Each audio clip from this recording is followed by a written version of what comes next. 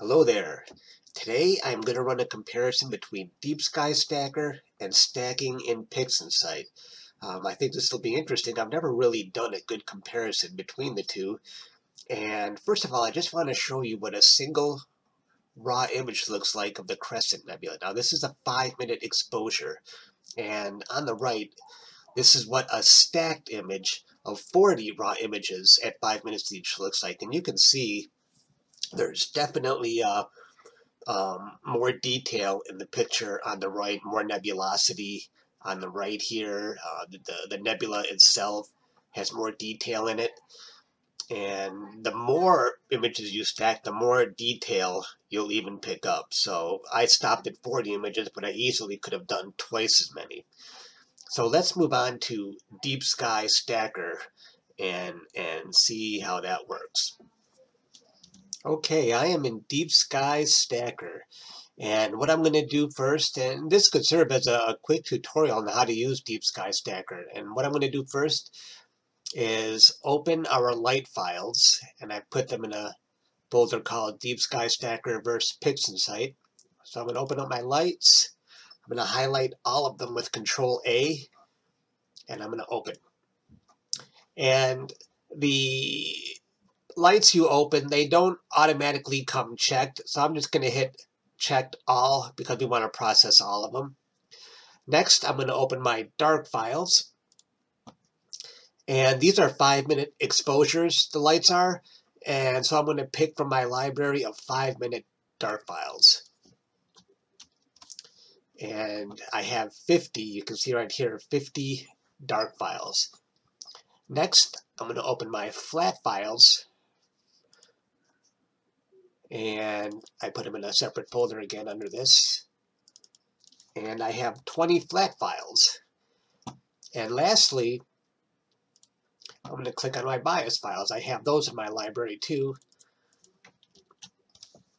And I have 50 bias files. And that is really how easy it is to just use DeepSkyStacker. And that's why a lot of people like this program. It's just so easy to load in your files and start the registration process and stacking. And what I'm going to do with DeepSkyStacker and PixInsight, I'm just going to stick with the defaults for this comparison because there's a million different things you can do in each one, but I'm going to stick with the basics because the basics themselves work pretty good for both. So after I've loaded in all my files, the next thing I want to do is click on Register Check Pictures. And you can see here, select the best 90% of this and stack them. Or select the best 90% pictures and stack them if I knew how to read. But what I'm going to do is I already know all of the lights are good. So I'm just going to say stack 100% of them. And I'm not going to change any other defaults or stacking parameters. We're just going to go with this. I'm going to hit OK, and we'll let this run. And one thing about DeepSkyStacker that's a big benefit is that it's free, and that's why a lot of people like it. It's not only simple, but it's free compared to PixInsight, which last I checked is nearly $300. But of course, along with that $300 you're going to spend is probably an unrivaled post-processing package, and that was worth it enough for me to buy it. So we'll let this run. Well, it is finished, and it took all of just 7 minutes to complete. And this is what the stacked image looks like. And we're not going to do any processing in DeepSkyStacker. We're just going to save off this stacked file. So we're going to go down here and say save picture to file. I'm going to put it in my DeepSky vs. PixInsight folder, and let's just make a folder called stacked.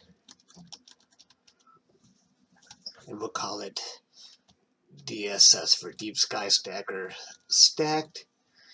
And we'll just say, we'll leave it the second option, embed adjustments in the saved image, but do not apply them. I didn't even make any changes to the image, so we'll save as is.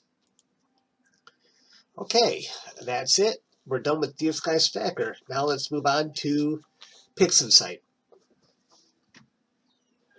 Okay, I am in PixInsight, and let's start our stacking process in PixInsight. And the way I like to do it is go into Script, Batch Preprocessing, and Batch Preprocessing again.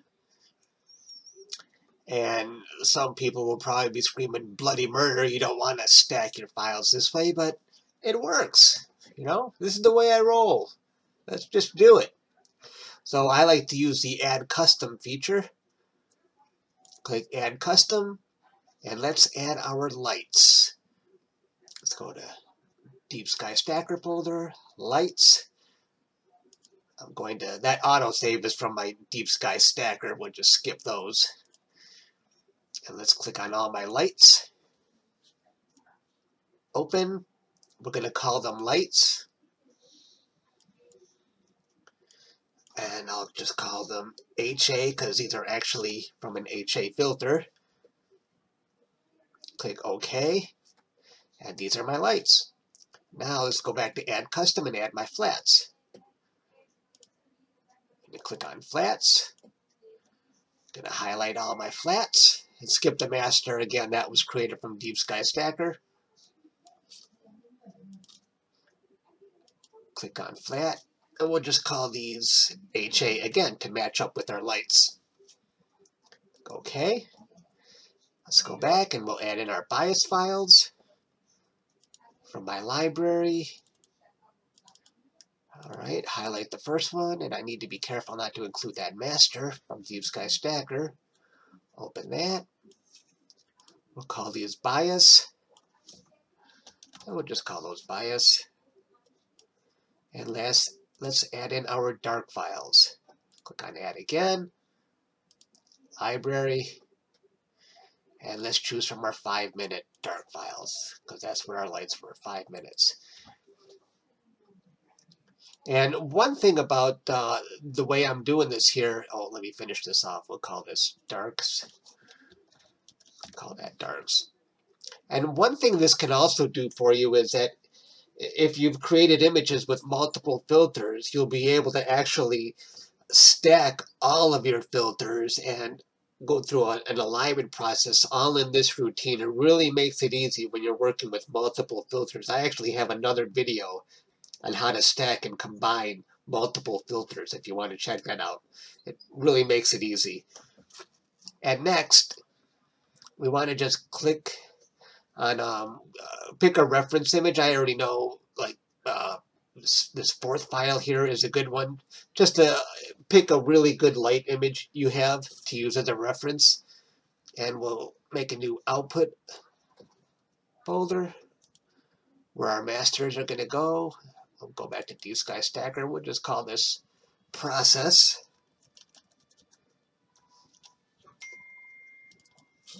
Select folder.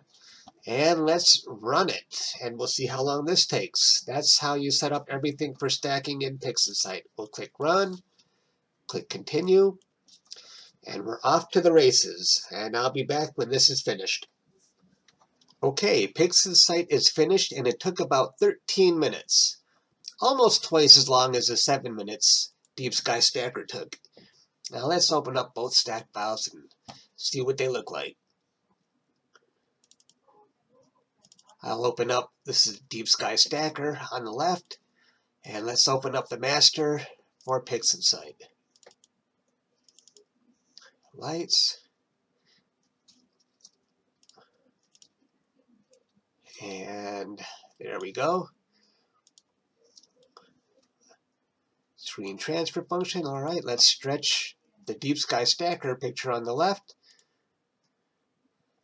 Now let's take a look at PixInsight on the right. Well, there is the comparison. And what do you think? Now, if you look up DeepSkyStacker versus PixInsight on the web, I think everyone will probably tell you PixInsight is the way to go. And I've seen instances of that with my own stuff, but in this comparison, it's close. And if you don't have PixInsight, I've seen a lot of people who are really good at this do just fine with DeepSkyStacker. And maybe this isn't the most scientific test that I've run, I admit that. But when you look at the stretched images side by side, and if all you have is DeepSkyStacker, which you can get for free, I think you're going to be just fine with it. And now, personally, I like to do everything now in PixInsight, and especially I use PixInsight for all the post-processing features you get with it, which are amazing. But if I'm in a real hurry, I'll probably just use DeepSkyStacker if I need to show something to somebody really quick.